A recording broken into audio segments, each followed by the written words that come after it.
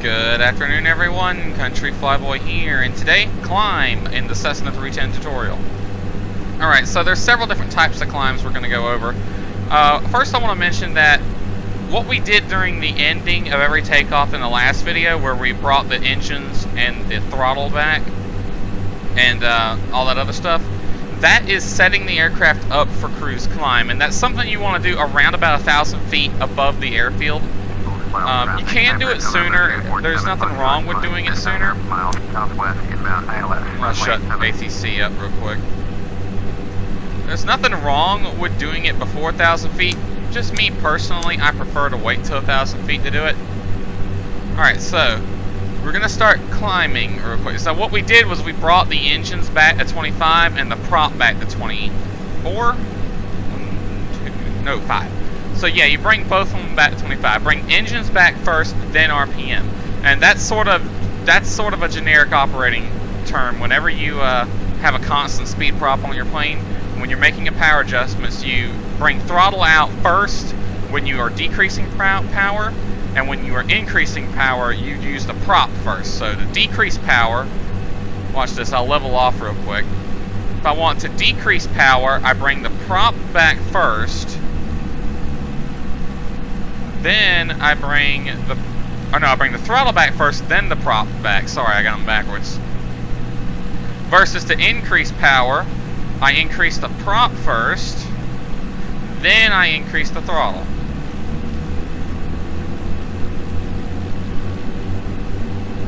Now, for most of your climb, you can deal with the 25-25.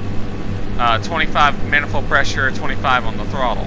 As you climb higher, though, you're going to have a harder time maintaining that manifold pressure. Another thing we can also do, we can go ahead and flip off the fuel pumps. They're not needed after takeoff. Okay, so real quick, we're going to run through the after takeoff checklist. Brakes, apply momentarily. The wheels, that's to stop the wheels on takeoff. They have already stopped, I can tell you that. So there, we'll apply the brakes just to make sure. Airspeed,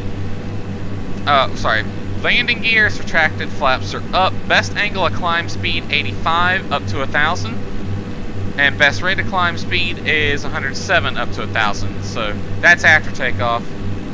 Next, we want to run through the cruise climb checklist. So right now we're in what's called cruise climb, where we are climbing up, but we want to have a good, decent amount of forward speed. Now that we're away from the airport, I can go ahead and turn off the landing lights. Cessna 310, you want to turn off the landing lights whenever you get a chance, because again, those little lights pop out of the wings here. They do create some drag. Alright, so cruise climb. Again, after our takeoff, we've already got everything set up by reducing the engine, so let's just run through the checklist. Power, 2,500 RPM, 24.5 inches manifold pressure. We are meeting that. As long as you're inside the green arc, you're good. Airspeed, 115 to 130 knots. Let me pitch up to get back to 130 knots. So anywhere between 115, which is just below 120 right there, the first notch really above blue line, to 130, really 140. So anywhere in the wide arc between 115 and 140 is best. I know the checklist says 130. But I found 140 works best at first. Once you start getting to higher altitudes, then you got to start worrying about the airspeed a little bit more. But 140 or top of the wide arc works really good. Mixture, adjust to maintain climb power. It does have notches here, 1, 2, 3. It's on 3 right now as we are climbing about 6,000 feet. Just bring it out a little bit. There's no real rule of thumb, but you do have these right here. You want to see these bars up higher. See, if I bring the I'm going to do it on the left engine. The bars get lower. If I bring it out the back where it was, they get higher. Bring it out more, they get higher. You want to see them as high as possible, basically. Okay, also note we're climbing above 6,500 now. I got a throttle on full. So at this point the throttle's full, and it's going to stay there for the rest of the flight. Any flights above 5,000 really, the throttle's going to stay on full. Cow flaps open, make sure they are full open. Pushed all the way in. Auxiliary fuel pumps. On above 12,000 feet. We're not above 12,000, so they don't need to come on yet. But there's a notation here. During very hot weather, which is not hot right now, but during very hot weather, if there is an induction of vapor in the fuel system, i.e. you see fuel flow fluctuating,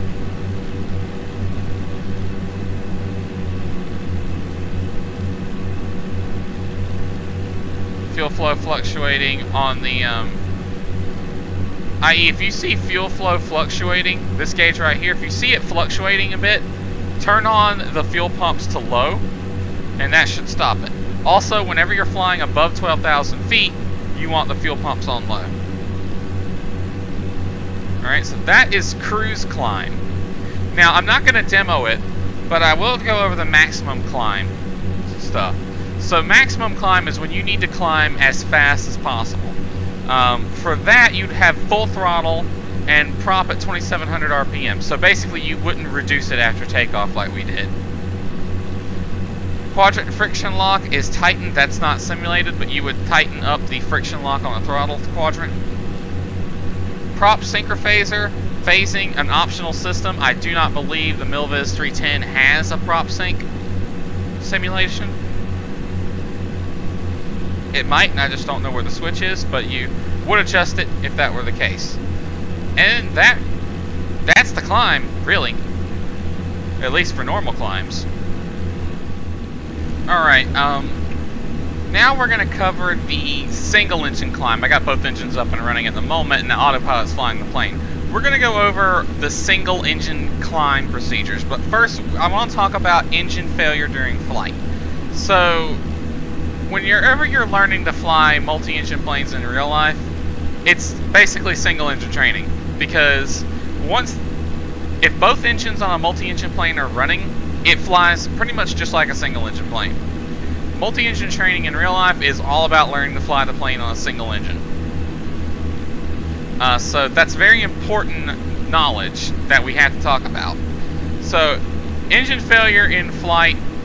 How do you determine the engine has failed, or which engine has failed? Well, you can look at your gauges, obviously, but you should notice that the plane's going to yaw in the direction of the dead engine. So, what do we do for an engine failure in flight? Well, I got a checklist here. Engine failure during flight, determine if conditions allow, determine inoperative engine. We should pretty quickly be able to figure which one's dead. Now, before you do securing flows, there is another flow you need to do, and that's the check flows. After the engine has failed, you check fuel. You want to check fuel flow, check the selectors, and check quantity. So real quick, we would check flow, quantity,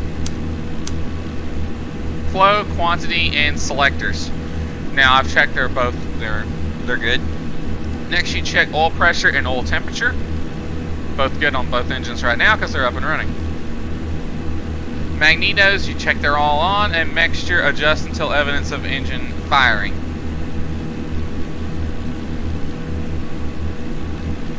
Inoperative engine. To secure the inoperative engine, you identify the failed engine, verify the failed engine, foot on rudder of the failed engine side, and retard the throttle to confirm no loss of power. That's how you verify a failed engine. Feather failed engine. That should be the first thing you do. As soon as you verified that the engine has in fact failed and you want to secure it, feather that prop immediately, because a dead prop gives you a lot of drag. And if you don't feather it, you're going to have a lot of drag and you're going to hit the ground a lot sooner than you would if you had feathered it. Okay, so all that is a flow, by the way. That stuff you should have memorized. So I'm going to fail the right engine this time. First, I'm going to put us back in a normal climb.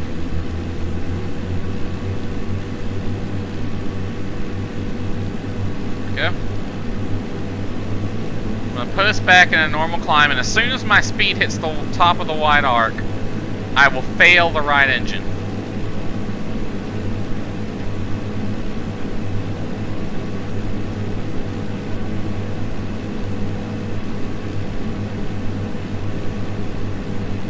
Alright, so we're in normal climb, normal climb.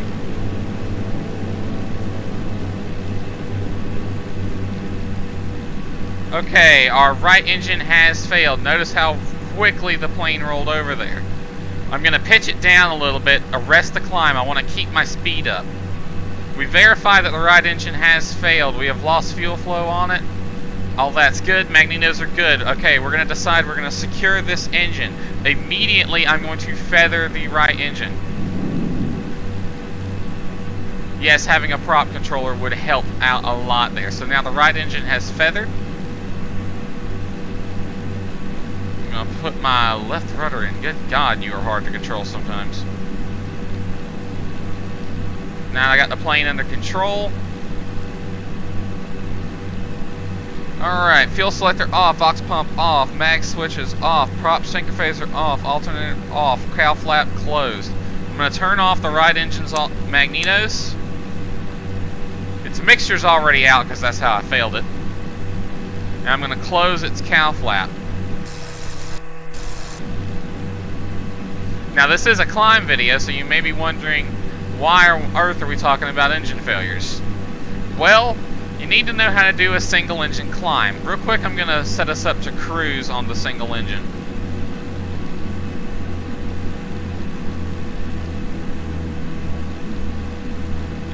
Now, just because you have lost your engine, the airplane should be perfectly controllable once you get it. Once you get that engine secured and the prop feathered, it's much, much easier to control the airplane. Alright. See, I have it at pretty much level flight, maintaining 130 knots. And perfectly under control. So what we're going to do is now, we're going to put the aircraft in a climb. The way I like to do that with a single engine is I pitch up slightly and then increase throttle at the same time. Now be careful how much throttle you give it, because the more throttle you give it, the harder it's going to be to control, the more rudder and aileron you have to put into it. Okay, now we're at full throttle. Make sure you do your throttle changes slowly, that way you can keep up with the airplane. Now you may notice we're flying at 120 knots and we're not climbing very much. Also, try to keep the plane coordinated. The better your coordination, the less drag you're going to have.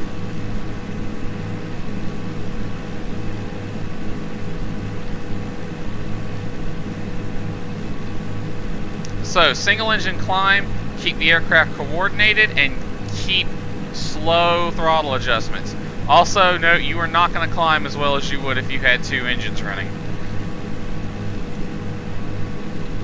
We maintain above blue line at all times. In fact, I'd say around 115 knots, no less. We're only going to get 200 feet per minute out of this plane.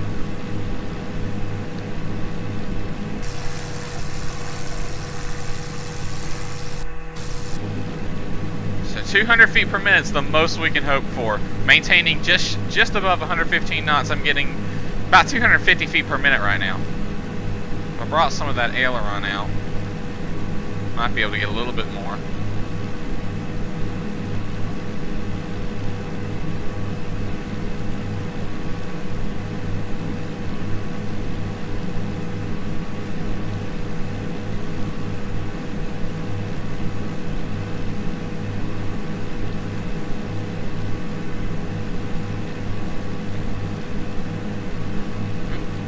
Come on. Yeah, it's really... This is something you gotta practice. I'm a little out of practice with it. Keeping it coordinated is the hard part, especially when you ain't got rudder pedals.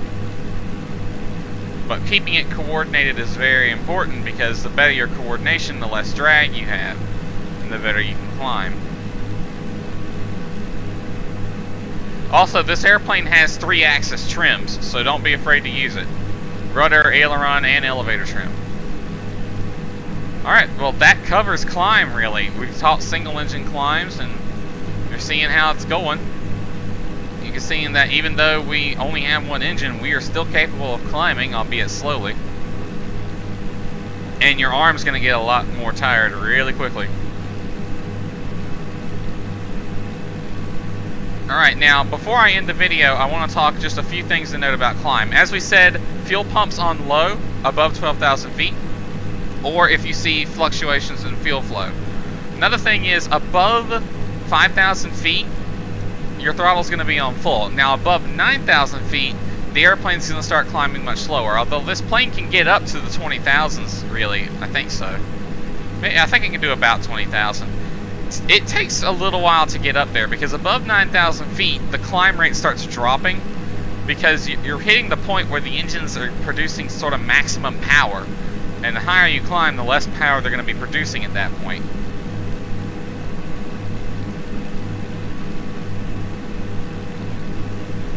So, once you get above 9,000 feet, climb rate starts dropping. That's something to note, especially if you're flying IFR. Because remember, you got to have at least a minimum climb rate of 500 feet per minute to fly IFR. If you cannot do that, you have to advise ATC. So usually around 9,000 feet, you're going to have to start saying, hey ATC, I can't climb faster than 500 feet per minute anymore. And they'll say Roger, and they'll just give you a little bit wider berth on the vertical because they now know that you cannot meet the 500 foot per minute climb rate. That's also something to note in mountainous areas when flying IFR, or even flying in general, if you can't clear obstacles in this aircraft, to meet the climb gradient for departure procedures or to get up to the minimum IFR altitude or whatever. Alright, so that's just stuff I wanted to talk about. That was climb in the Cessna 310. Hope you enjoyed it, and we'll see you next time.